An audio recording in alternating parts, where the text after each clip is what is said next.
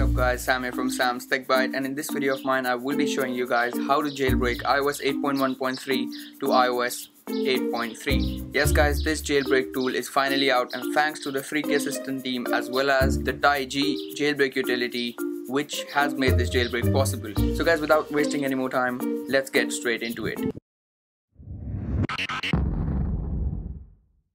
So the jailbreak is compatible with all iDevices running 8.1.3 up to 8.3, no matter which device you are on. But I strongly suggest you update your device to iOS 8.3 because that is the most stable iOS version till date, and make sure you update your device using your computer. So if you have already updated your device to iOS 8.1.3 or iOS 8.3, then make sure you update your device via a computer and not with an over-the-air update, as this can cause problems. So back up and restore your device using a computer. There are 6 simple steps in order to jailbreak your device running iOS 8.1.3 to iOS 8.3. So step number 1 is back up your device data before jailbreak. This is always a good step to follow before jailbreaking, as things can go wrong. They shouldn't go wrong, but they can. So just as precaution, make sure you back up your device. Step number 2 is download the TaiG jailbreak utility tool version 2.0.0 because that is the version which supports iOS 8.1.3 till 8.3, and the link to it will be down below in the description. Sadly, as of now, it is only available for Windows, but I will upload another video as soon as the Mac version is out. Step number 3 is to turn off your passcode,